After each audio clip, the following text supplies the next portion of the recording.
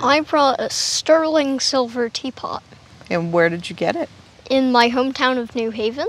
I was walking home from school with my dad one day, and we came across a box that said free. And what appealed to me about this item is that it had a G on it, which is the first letter of my name. And it looked interesting, like it had history. I think it's a teapot, but I call it a genie's lamp because when I was 5, I wished to be on TV.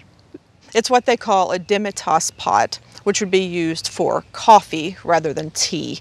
Okay. And this was probably part of a set, and the G on there is probably a family name of whoever this belonged to at one point. You're right that it's sterling silver. Why did you think it was sterling? Well, if you flip it over, it says sterling on the bottom of it. It does say sterling.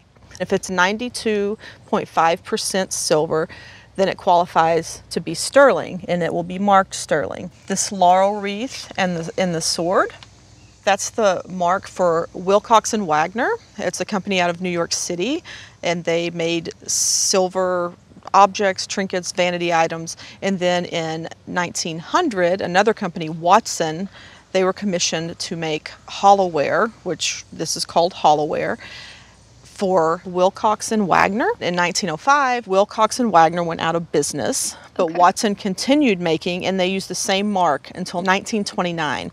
So your Demitasse pot dates between 1900 and 1929. Wow.